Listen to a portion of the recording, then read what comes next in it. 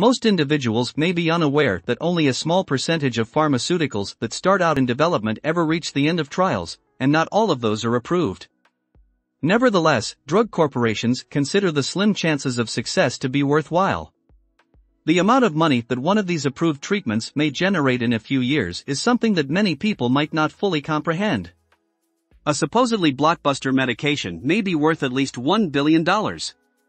Here are the 10 most sold drugs. Number 10. Nexium. There is a reason the name may be recognizable. For gastric issues including acid reflux and even certain ulcers, Nexium is a well-liked therapy. Given the prevalence of these issues caused by contemporary stress levels and generally bad diets, it is not unexpected that AstraZeneca has had success with it since the release of Nexium in 2001. Number 9. Avastin. Avastin comes quite close to being an all-in-one cancer treatment, though no oncology medicine can claim to be. The monoclonal antibody therapy, produced by Roche subsidiary Genentech, has been approved to treat recurrent glioblastoma, a specific form of brain tumor, as well as colorectal, lung, kidney, cervical, and ovarian cancers. Avastin, or bevacizumab as it is commonly known, essentially prevents the development of blood vessels that would otherwise nourish tumors or malignant cells. Number 8. Herceptin. Herceptin, a cancer treatment medication, has been available since 1999. It had a good run and is still going strong even though its patent protection is gradually eroding.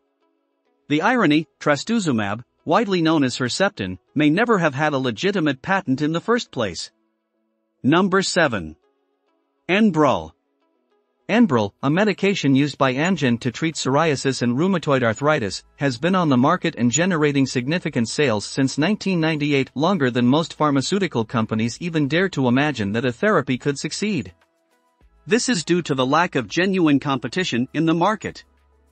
Number 6. Rituximab. In the US, Rituxan is sometimes referred to as Mabthera. Whatever you choose to call it, you should be aware that Roche, with some assistance from Biogen, has produced another blockbuster that is currently the most potent drug in its lineup. Its staggering $5.7 billion in sales year to date translate into a total lifetime revenue of around $82 billion. Number 5. Plavix. The blood-thinning medication Plavix had the anticipated decline in sales after its US patent expired in 2012. However, even in its generic version, it continues to provide a little amount of income for the product's creator Bristol-Myers Squibb and sales partner Sanofi. With sales of $1.30, Plavix has generated over $84 billion in total income since its approval in 1997. Number 4. Remicade. Remicade, a medication for rheumatoid arthritis, was Johnson & Johnson's best-selling product up until this year. Since competing brands of the medication, also known as infliximab, from Pfizer, Samsung, and Bioepis have just recently started to eat away at J&J's business, generic competition that surfaced after a significant United States patent was invalidated last year has already had a negative impact on the company's top line. Number 3. Advair. Seretide is the third best-selling prescription medication on the planet, although many people may have never even heard of it. However, if the medication's brand name, Advair, is given, they are probably already familiar with it. Chronic obstructive pulmonary disease and asthma therapy has generated at least $95.7 billion in revenue for the manufacturer GlaxoSmithKline since it was approved in 2001. Number 2. Humira.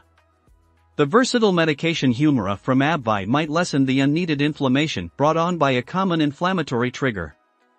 Humira use may impair a patient's capacity to fight off infections because, in part, that reaction is the body's method of managing some illnesses.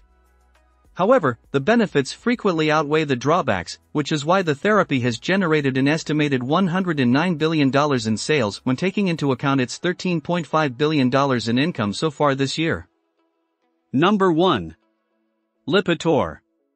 Last but not least, the cholesterol-fighting medication Lipitor has brought in a staggering $150.1 billion in revenue for Pfizer. The amount represents a secure sales record.